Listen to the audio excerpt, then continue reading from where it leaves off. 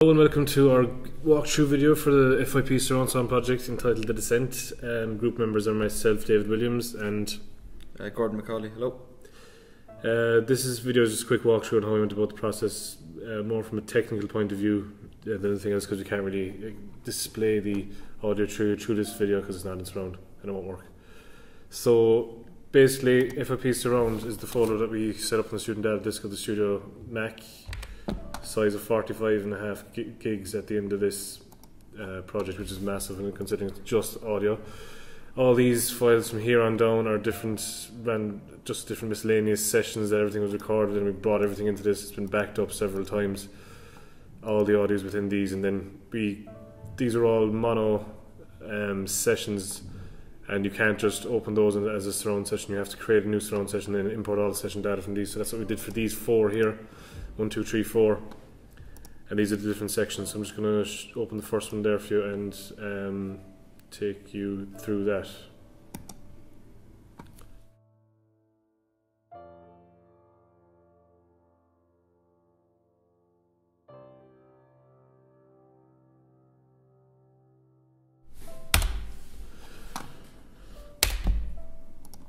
Okay, so this is the first session, and this is the opening scene, which takes place inside a car with two characters, a female and a male.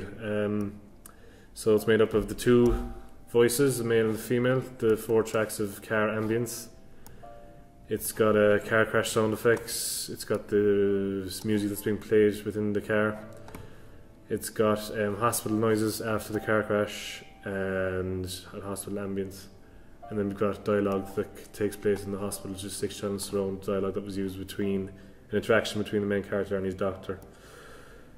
Then after that, the piano composition takes place. The piano was recorded with a polyhymn pentagon array, as you can kind of see it here, but we used a mono overhead as opposed to a center mic, and we also mic'd up the left and right hammers. Going back through it, you see here different things are being used as compressors and EQs being used. I'm not going to take you through every one of these because it's going to take too much time.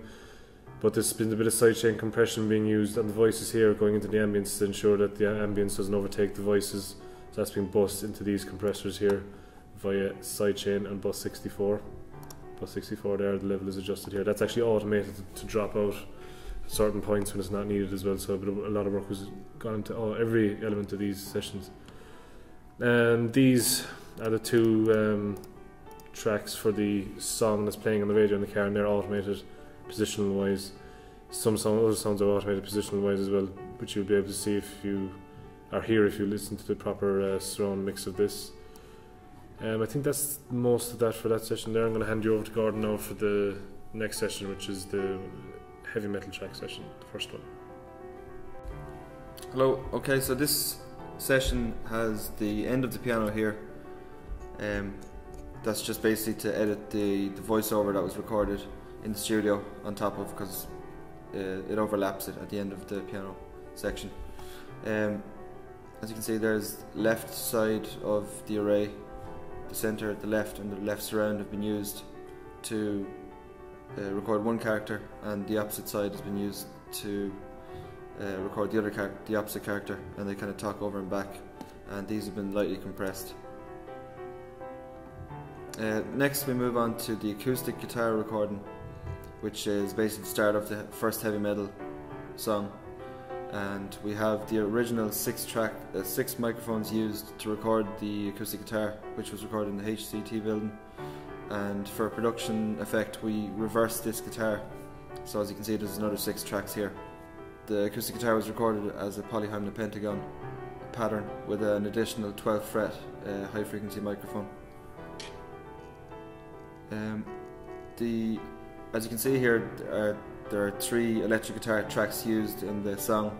So we have guitar lead, guitar left and guitar right, and these are all recorded using a Ficata 3 surround microphone array.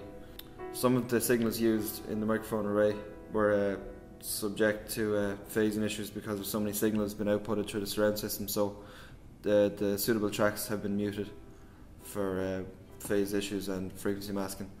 We also used a small bit of compression here, a 4:1 ratio, 2 dB gain and a -20 dB threshold to just contain the guitars a bit more, considering there's 24 tracks of guitars alone.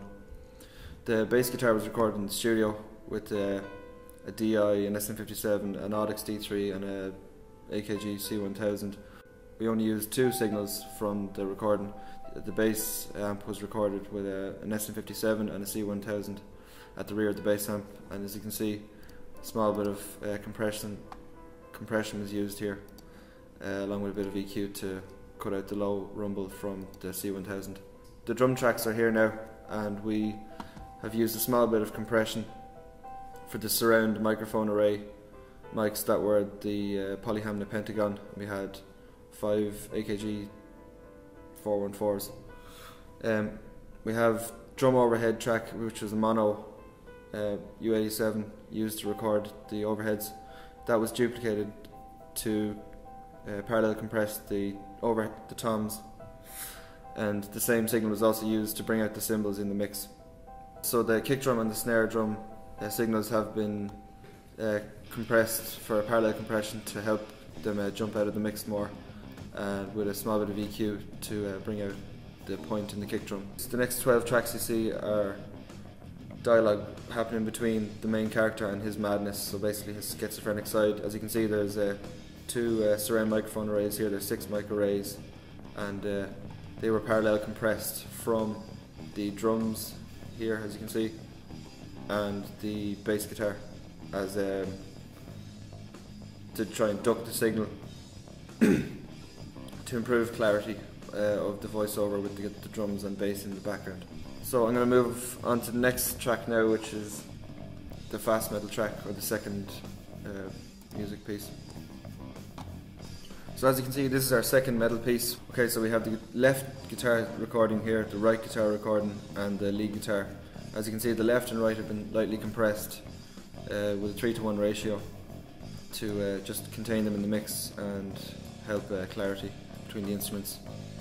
The lead guitar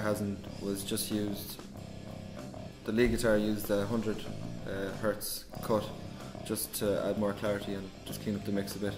The bass guitar again was recorded in mono in the recording studio using the C1000 and a DI from the Ampeg bass amp. The DI signal has been parallel compressed and EQ'd to bring out more of the punchy mid-range frequencies, drop the low frequencies and highs of course, and 60 hertz cut has been made to the C1000 mic. The drum tracks, as you can see here, have all been compressed with a 4:1 ratio at minus 24 dB threshold, and that's just to clean up the low end of the mix, add more gain, and just help with this signal. As you can see, the same processing has occurred on this session with the drums. We've had a mono overhead to record the drums along with the surround mics. The mono overhead has been EQ'd to pull out the floor tom, the rack tom, and the kind of the points or the attack points of these toms, and they've been parallel compressed along with the kick drum signals and the snare drum signals to help with the punchiness of those signals in the mix of the drums. I'm going to hand you on to David now. I just go through the final scenes in the piece. They're made up of different ambiences. One takes place at the beach, his workplace, which is a kind of a general store, which you would call it, Dunn Stores, hospital where he kills the doctor. He kills his boss inside in the workplace ambience, and at the beach he's kind of where he's contemplating doing it, and at the end he kills himself as well. Inside in the hospital, a couple of effects were used to make it more obvious that the listener is in the hospital. Sound of a trolley moving past on the right hand side, and the sound of a heart monitor moving past on the left hand side as the listener is taken through the hospital corridors, because it is a moving ambience. Then the dialogue tracks, these are the subject's dialogue tracks taking place at the beach. They have to be separated from the ones that take place at the workplace and at the hospital, just because it needed to be treated a little bit differently. We have here then is footsteps, samples, shotgun loading sounds. As you went a bit there, you'll be able to see them a bit better. Then some screams from the bystanders at his workplace. There's some piano used at the very end where he kills himself as well. And the main section of this is probably the electroacoustic composition, which is made up of a range of different sounds taken from the piece that have been stretched distorted, reversed, treated in certain ways to make them sound as disturbing as possible, and it kind of moves along through all these sounds and all along there. And a lot of these sounds have a lot of movement through them. You should see all these, if you play at these surround panners and move, will very quickly play you one there that moves quite a bit.